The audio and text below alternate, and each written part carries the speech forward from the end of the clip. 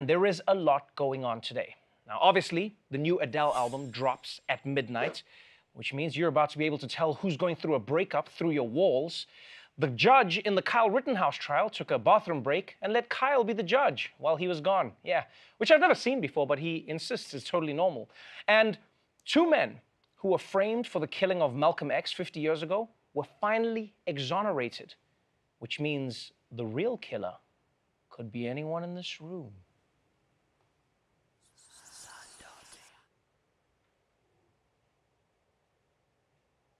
But while American news is always breaking, it's also good to remember that other countries have news too.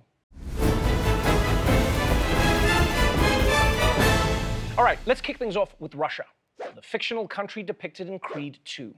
They're also the real-life country that likes invading other countries, and now they might be back on their bullshit. Overseas tonight, in the growing concern involving Russia, the U.S. is warning Russia may be weighing a potential invasion of Ukraine. Satellite images tonight showing Russian troops and equipment gathering about 142 miles north of the border with Ukraine. Despite an estimated 100,000 Russian troops gathering along their border, Ukrainian forces appear confident and prepared for battle.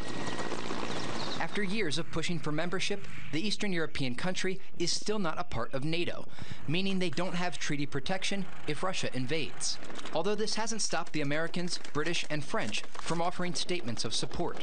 We are going to watch very closely as the Russian Federation chooses its actions in the coming days and weeks. Yeah, that's what I want from my allies, is for them to watch very closely as someone whips my ass. Guys, I'm getting attacked! I'm getting attacked! Don't worry, man. We're watching them land every punch. Yo, Donnell, you recording, right? Yeah, we got you, boy. We got you. We see them beating your ass. If you're Ukraine, this situation sucks, man, because Russia are the bad guys, right? But it doesn't seem like the world is willing to get into a war to protect Ukraine. And can I be honest? Can I be honest with you? I think it's because people don't have a personal connection to Ukraine. Like, if Russia was invading Italy or France, well, people would do something about it. Oh no, the art, the Colosseum, we have to protect it. Like, if I was Ukraine, I would have bought the worldwide rights to all the Seinfeld reruns. Then people would care. If you don't protect us from Russia, you will never again see Kramer open door like crazy. Also, this is genius timing from Russia, right? You realize it's not a mistake.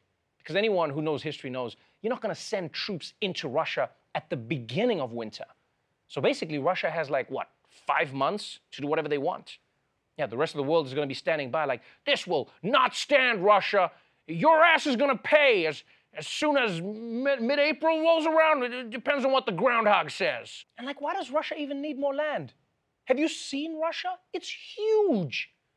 Why are you doing this? Like, I would get if Monaco wanted to invade another country. I mean, they're running out of closet space, but Russia? Now, while Russia is getting ready to invade, another country in Europe is setting up a different kind of invasion, because they're not using tanks or missiles, they're using immigrants. Turning now to the border crisis, this one playing out in Europe as thousands of migrants try to enter the European Union from Belarus. These are the front lines of what the European Union says is a hybrid war. The EU accusing Belarus's dictator Alexander Lukashenko of using migrants as weapons, purposefully luring them into Belarus from countries like Iraq and Syria by promising them easy access to Europe. Poland then refusing to let them in, Belarus refusing to take them back, leaving thousands of people stuck in the middle. Man, come on, people. This is just dirty. Basically, what's going on is that for a while now, the European Union has been imposing sanctions on Alexander Lukashenko, the dictator of Belarus and Eastern Europe's My Pillow guy. And you see, he's been stealing elections, he's been cracking down on protesters, jailing journalists, basic dictator shit. And now, Lukashenko is trying to get back at the European Union by flying in migrants from the Middle East and then sending them into Poland to create a border crisis, which is the most passive-aggressive military tactic I have ever heard of. This is like when your parents start cooking with peanuts to get you to move out of the house because they know you're allergic. It's a dick move. And obviously everyone is really mad about this, not just because it's inhumane to these migrants, but because unlike Ukraine, we can't let anything happen to Poland. I mean, that's where all our water comes from. Because you realize, people, this is especially cruel. Right? It's especially cruel to these migrants. These are real people who are just trying to live better lives. It is disgusting to use them as weapons. I mean, say what you want about Drake and Kanye's beef, but at least they didn't catapult Mexicans at each other. But let's move on, because while Belarus is trying to destabilize Poland, there's another country that's already on the brink of collapse. Ethiopia, where a brutal year-long conflict has forced millions out of their homeland and is threatening to disintegrate into an all-out civil war. Rebels from Tigray province appear to be advancing toward the capital, Addis Ababa. Ethiopia's prime minister called for national unity, and authorities in Addis Ababa rounded up ethnic Tigrayans today. 2 weeks ago, the State Department urged all Americans to leave Ethiopia. But with echoes of Afghanistan, the State Department doesn't know or won't say how many Americans are in the country. Last week, the State Department did make a point of saying there would be no Afghan-style evacuation for Americans stuck in Ethiopia. They did, however, offer to help them get on commercial flights out. Yeah, this is tough news for Ethiopians, and this is tough news for Americans in Ethiopia. Because in Afghanistan, the US government staged an all-out airlift. Meanwhile, in Ethiopia, they're like, might we suggest Priceline.com? Like, I don't even know what that means. What do they mean when they say the State Department will help you book a commercial flight out? That's not helpful. People know how to book flights. That's like going, hey, do you need a ride? Do you need a ride? Yeah, well, I'm happy to help. So what you got to do is open Uber on your phone, then you hit request a ride. Best of luck, buddy. Also, flying commercial is the worst way to evacuate a war zone. Can you imagine that stress? Please, the soldiers are coming. We need to get out now. Sir, are you a Diamond Medallion member? Okay, please step aside. Anyone in Group A or above, we're boarding you now. Sir, please stand back. Just relax. Thank you. And you know who this is a great opportunity for, though, right? Alexander Lukashenko. Yeah, I bet he's already sliding into American DMs like, I can hook you up with a free private flights to the Polish border. Are you interested? But you got to feel for Ethiopians, man, because anytime their country's in the news, it is either because of war or famine or some long-distance runner broke the world record, which are all pretty extreme things if you think about it.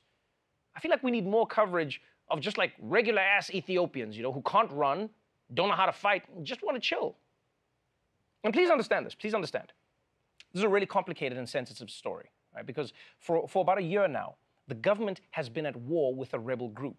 But that's like the simplified version because there are so many layers of this conflict that we just don't have the time to do it justice. This is a huge beef with a history that goes back decades involving rival ethnic groups, different territories, foreign interference, because African conflicts are never simple.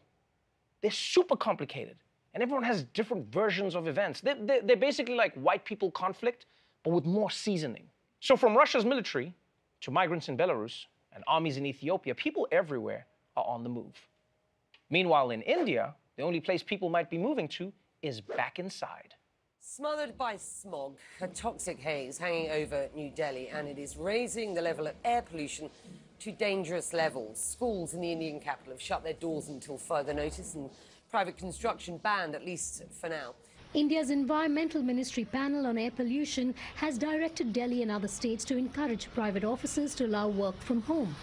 But for street vendors, staying home is not an option. The pollution is unbearable. The government must take some steps. We are forced to work because we can't stay indoors forever. For now, Delhi's residents will be inhaling this toxic air, which according to a report by the University of Chicago, is 10 times worse in northern India than anywhere else in the world. God damn, did you hear that? The air in New Delhi right now is 10 times worse than anywhere else in the world. That means you'd be better off just sticking your face in that steam that comes out of the ground in New York City. Which, by the way, what is that shit? Like, is there a fire down there? I've lived here for many years. I still don't understand what that is. Like someone dry cleaning a rat? What? I feel like it's worth looking into. No one? Just me? You know, one detail I like from the story is that the Indian government put together an environmental ministry panel on air pollution who confirmed that the air was indeed polluted. You don't need a panel. I don't know why they did that. Why do governments like doing this? You just need eyes. Yes, after 3 years of study, we have concluded that Delhi's air is brown and that this is bad. But you see, this is a great example of why we all need to move to cleaner energy. Because yes, it is expensive to do, but it is also hella expensive to constantly shut down the economy when your city turns into a sandstorm from Dune. Except this time, Timothée Chalamet isn't there to make you feel better with that smile. And you might be like, well, Trevor, why don't they just start carpooling in India? My man, they're way ahead of you and it's still not enough. It's actually a real rough spot for India because as a nation, you want to keep modernizing. You want to keep growing, but then the fallout of those effects make it so that you can't even enjoy the fruits of modernization. You know, it's almost like someone who gets really into CrossFit to help them attract women, but then they push everyone away because they can't stop talking about the fact that they joined CrossFit. Now, those abs are useless.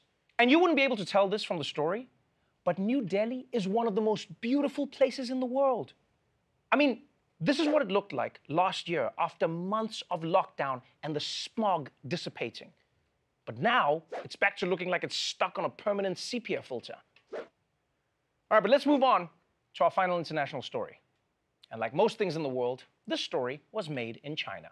The royalty of professional tennis expressing concern about the welfare of one of their own. Honestly, it's shocking, you know, that she's missing. Peng Shuai, a Chinese tennis champion, hasn't been seen or heard from in weeks. In early November, Peng published this bombshell post on her Chinese social media account. An open letter to a former top communist leader named Zhang Gaoli, now aged 75, who Peng accuses of sexually assaulting her after the two had an affair. Shortly after the controversial post, Peng's online profile more or less disappeared. Until recently, Peng Shuai was one of the biggest tennis stars in China. But look what happens when you try to search for people with her name in the Chinese internet. You get the message, no results found. Censors have all but scrubbed this woman from the Chinese internet. Now today, a new twist, with Chinese state media releasing this email purportedly written by Peng to the head of the Women's Tennis Association. It completely disavows the previous allegations of sexual assault, adding, "I'm not missing, nor am I unsafe, and I hope Chinese tennis will become better and better." Yo, this is really disturbing. Someone speaks out about sexual assault, and then China's government just makes them disappear? And then what's even worse is that they release some bullshit email pretending like everything is fine, because come on, people. That email from the tennis star was as legit as the letters I got from my supermodel girlfriend in 5th grade. She's coming next year, guys, I swear. This is what makes China so terrifying. Like, if you're on their good side, well, things are great. But if you try to tell the truth about how China is a country that constantly oppresses... Trevor Noah 去度假了，我们祝他一切顺利。 What the hell was that? I'm not even in China! Look, man, it's one thing for your government to come after you. It's another thing for them to just make you never exist. I mean, they scrubbed the internet of anything about this tennis player. Do you know how hard it is to get stuff off of the internet? Only China can do that. In fact, if you have embarrassing pictures online or problematic tweets, just move to China and talk shit about the Communist Party. Yeah, they'll clean up your reputation in no time. I mean, yeah, you'll be locked in a basement somewhere, but hey, at least you didn't get canceled. And this also really puts into perspective when people in America complain about being censored by big tech. Oh, Twitter took down my tweet. This is a tyranny. Guys, Peng Shuai literally does not exist on the internet anymore. Like, yeah, maybe Trump can't tweet right now, but you can still Google him. Trust me, just yesterday I searched for Donald Trump big butt photos. I got 80 million hits. And no, I'm not going to tell you why I Googled that. I like big butts and I cannot lie.